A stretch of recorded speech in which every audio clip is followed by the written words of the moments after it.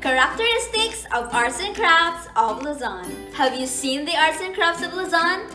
Are they colorful, unique, durable? This time, kids, you will know the features of the arts and crafts of Luzon. Once we know the features, we will know that it is from the beautiful land of Luzon. Pampanga lanterns are giant and have a color that forms geometric patterns. Pastillas wrappers have different linear, curved, and geometric designs. Inabel is a woven fabric. Burnay pottery come in different sizes, shapes, and designs. Tattoo is a coloring of the skin, a rite of passage. Laba basket is made of rattan. Aren't they unique and beautiful?